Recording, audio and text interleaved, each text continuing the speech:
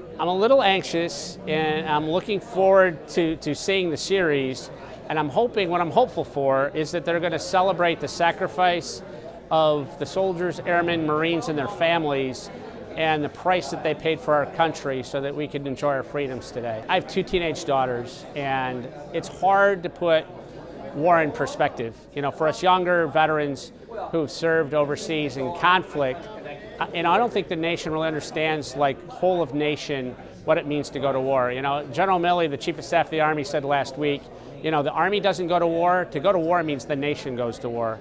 And that's one of the problems we had as a nation in Vietnam, is we weren't all unified in that effort. So what I'm hopeful is that people understand how much was sacrificed and how unity as a nation is so important for us as a country to continue to grow and get better. One of the things I think that the public misses about the military is values. You know, you see the headlines all the time about somebody in the military does something bad or wrong, but we're a very self-correcting organization that's very values-driven, and you know, the values of the Army, the values of the service branches are really America's values, and I think that keeps us strong as a nation.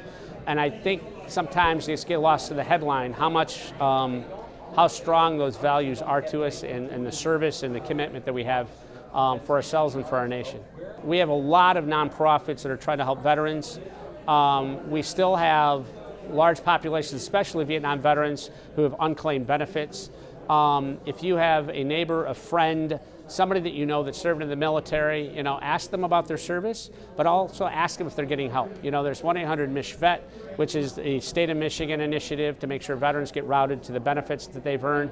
A lot of time people confuse military service and being a veteran. A lot of veterans don't understand that they served in uniform, Guard, Reserve, maybe they didn't even go to Vietnam, but they're still entitled to some form of benefit. We have a lot of people getting to that older age, the Vietnam era, beyond 60, who could probably use some help, and they've earned some benefits and they're going unclaimed.